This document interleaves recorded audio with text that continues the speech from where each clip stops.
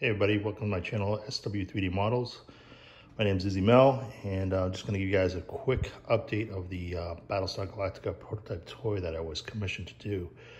I still have some more work to do on this project, and it's taken me a little while to get all the details down and stuff like that. And I'm trying to make this so it's functional too. I'm not going to put electronics in it, but I plan on making it so the doors can be on, they're on hinges, and you can put electronics in it if you so wish. But here's a quick walk around of this piece. It is approximately 22 inches in length, approximately 10 inches wide, and it has details both on the back and underside. When I'll show you when I flip it all over here in a second or two. But as you can see, some of the things when I actually designed this, I designed it with the images that I found on the internet. It has some places as missing stuff that I have to design so it actually will work correctly.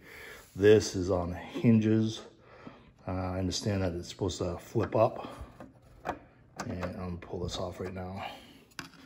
And I was playing around with that piece right here. It was too fragile, so I had to beef it up. On the other side it did, but you press it down.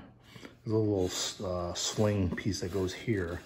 When you press it down, it slingshots the Viper forward and out of the ship. I'll probably make the mechanism that goes in here and probably put a plastic toy in there or plastic design, but it won't be very accurate because it's so small. But it'll be for ages 4 and up, I guess, right? You know, nobody wants choking hazard or something like that. And then let's see, you can see all the detail close up. Around the top here and the side. So when I go back and edit this piece here, I've got to fix this piece that's kind of goes in here. Either move it further back, or I have to give a little more spacing in between the cracks here, because when you slide it up, doesn't quite go up as far as you need to go, and then when you do go up underneath here, it kind of bumps up against the arms. So this has the same issue on the other side too. And then the Galactica main piece here, it sits on some hinges here and here, but this piece that's designed in here, actually when you push it forward, actually launches this up, this little piece up. Let me have to hit it from the bottom side because it is such a tight fit, so I'll have to come back and trim back a little bit here and a little back here so it's not so tight, and then it'll slide up back up here like so. Let me move this off here. So my understanding is that I have to design the other piece here that actually a little drawbridge or landing thing that actually lowers down, and there's like 4 little track vehicles that go down and push, and they roll on out. So as we go on the side here, you can see on this one here, I give it a little bit more room, but I dropped it and I broke that little piece off of the edge over here. So I'm gonna have to reprint it. It's okay because it's, like I said, it's just a mock-up for me to figure this out anyways.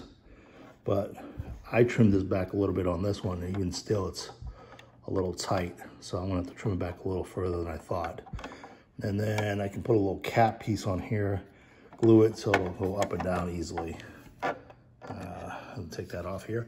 But as you can see on this one here, this one's a lot easier. You just push it down, it bounces back up easily, no problem. Then we have this centerpiece here. I'm gonna slide this back this way here. It's not on hinges right now. Like I said, I was just test fitting everything, but it would slide. It would have 2 hinges, one on this side here, one on that end right there, right there. Let me put that aside here. And then it has this open bay in the middle here. I still have to design the little laser gun that goes in here. I think there was some kind of trigger or something like that where you pushed the bottom, actually forced it up. But I'm not exactly sure because I never really played with the real toy or seen how it actually functions. But that's what I'm guessing. So let me flip this on its backside here so you can see all the glorious detail that's underneath too. So I've designed the wheels. I just gotta put them in and actually put a little cap on them so they can roll back and forth. So you have the wheels here too and the wheel here in front. And you have all the detail that's on the bottom here, underneath, on the side. And this is where I think that trigger housing is. And then this is where a battery housing would go. It's kind of tight. I'm gonna have to actually readjust that one too so it's not so tight fitted, I guess, along the side here. And people have been asking me what this is. I think this is just where the speaker mount would actually go for sound effects. And this giant T, I guess, was actually a stand for it because it was back heavy because all the electronics were in it. And remember that this thing was very all hollow plastic and all the electronics in the back. So you would need something like this to actually put down to actually give it that, so it wouldn't be nose up at all the time. So let me pull this back piece off here. There you go. So you can see all the detail that's put on this one here too. I plan on designing it so it actually has the magnet on both sides so you can pop it off and on if you needed to get on the inside here. And then you see you got plenty of room to put electronics in there if you wanted to put electronics in there.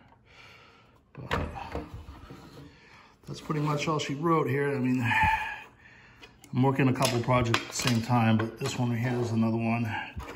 These were also not printed at the highest resolution either.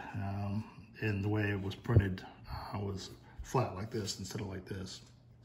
When I go to print it the next time, it'll be printed like this. So these lines will disappear. It'll be a lot smoother. And it'll look a lot nicer. It'll look a lot cleaner like this one does. Here and here and here and here. So that's pretty much it. I mean, that's the Battlestar Galactica in all its glory.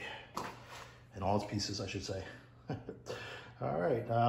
Thanks very much for watching the video. I appreciate it. If you like, please post any comments that you have, any suggestions to improve this. And no, this is not the real model for the TV show. It's just modeled after the toy.